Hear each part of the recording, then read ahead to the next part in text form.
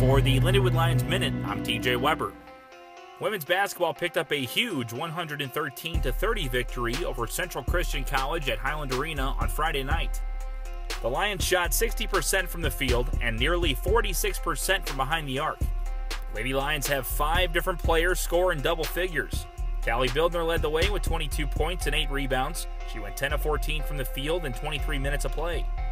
Sarah Ross also had a big night, scoring 20 points on 8 of 9 shooting.